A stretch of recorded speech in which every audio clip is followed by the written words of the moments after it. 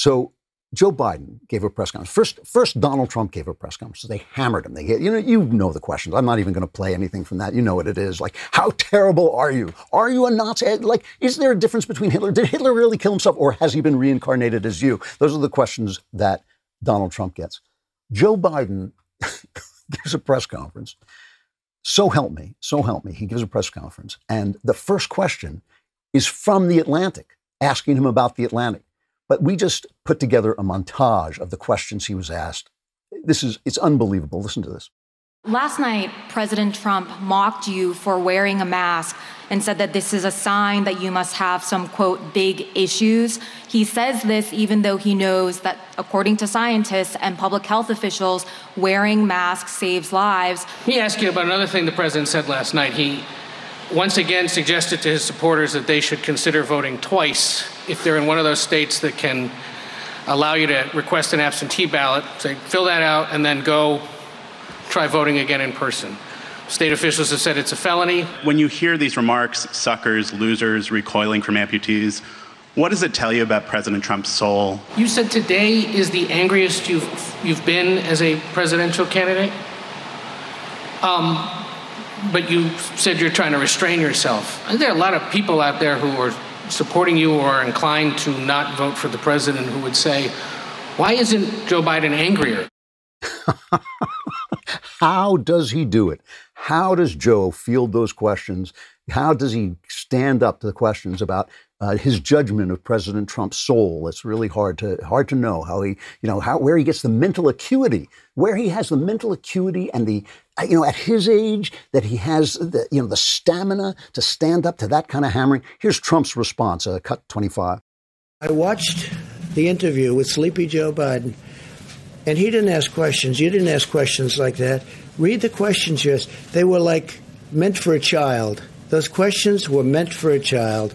Smiles on faces of reporters, not like you and you. There were smiles on the reporters.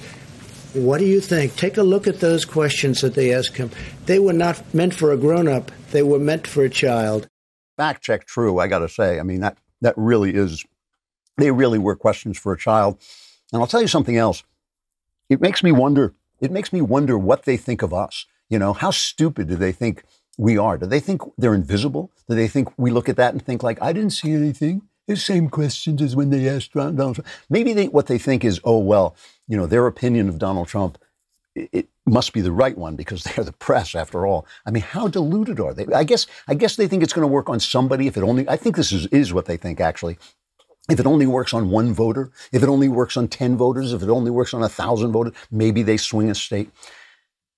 Listen to why they're doing it, though. Biden was doing one of those virtual events where kids asked him questions, and he got scripted questions from the kids were asking him scripted questions. Here's his response. Cut 22. What will your administration do to help them give them that chance? Thank you. Move it up here. There used to be a basic bargain in this country. Workers shared in the wealth their work helped create. So move it up here is move the prompter, the teleprompter up. He can't answer a question, a scripted question, without the teleprompter. And maybe somebody's typing it in as he speaks. He can't answer a scripted question without the teleprompter. And he can't even keep from saying, you got to move it up here because I can't see. I mean, he looks like he's dead, I mean, senescent was one thing, but dead, It really is something. Molly Hemingway had a really interesting piece over the weekend at The Federalist.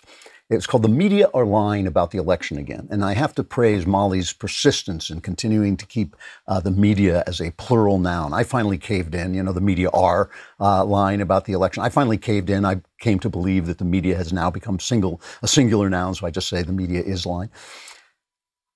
So here's what she says. Election 2020 is shaping up to be deja vu all over again for the news media. In an effort to help push Joe Biden over the finish line, the Washington establishment is going all in on the easily refuted idea that there has been no change in the presidential race over the last 3 weeks.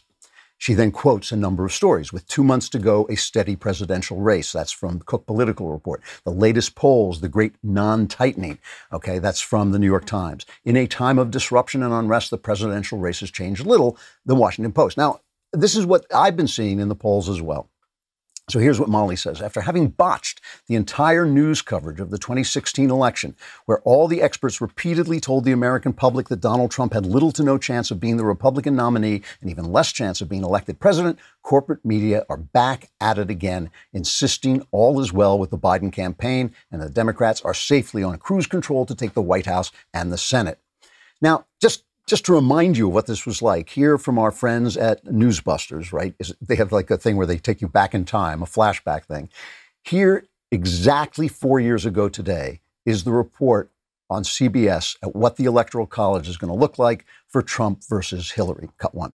You'll hear a lot about Ohio, of course. You'll hear about Florida. He's got to win those states. He's got a narrow path. He can do it, but he's got to start picking them off. But, Anthony, the way you've got this now, likely 341 electoral votes. Wow. For Hillary Clinton, you only need 270 to win. That suggests a blowout. It does at this point. You know, it's not over, but it does. You know, it's even the case now where we've started to see some reliably Republican states, places like Georgia, places like Arizona that just don't vote Democratic, have started to get close. And Clinton is within striking distance there.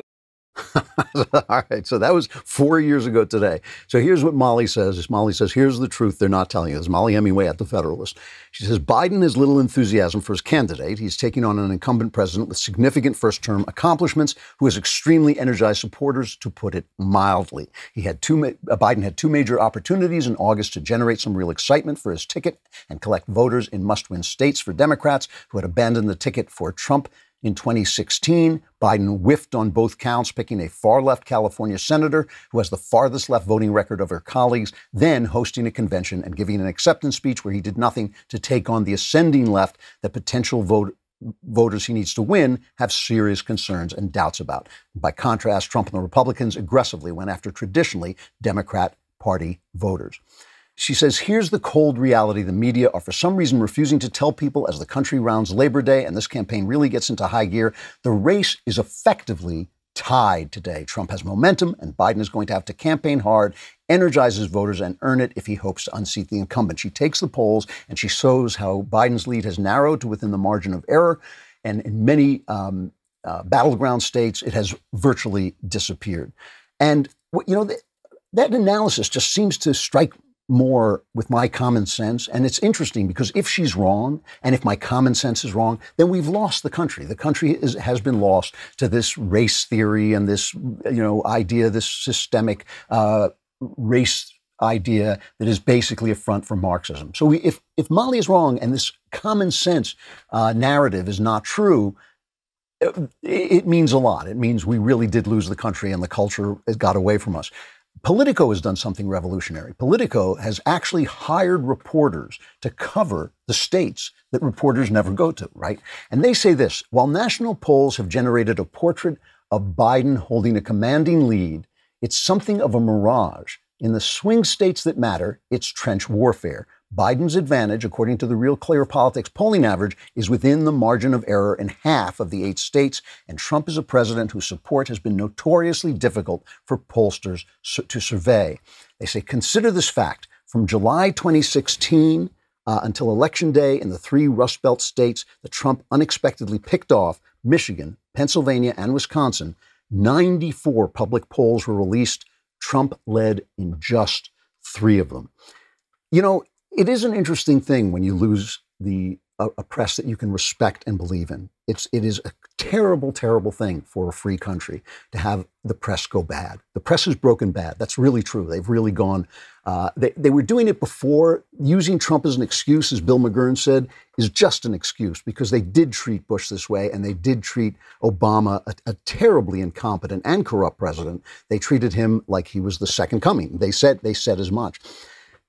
So when you lose the press, you lose the ability to trust information. And I've said this before, that you start to believe anything because you have nothing to know, you don't know where the facts lie. But common sense does tell me that this race is narrowing. It's very early still. It's still early in the game.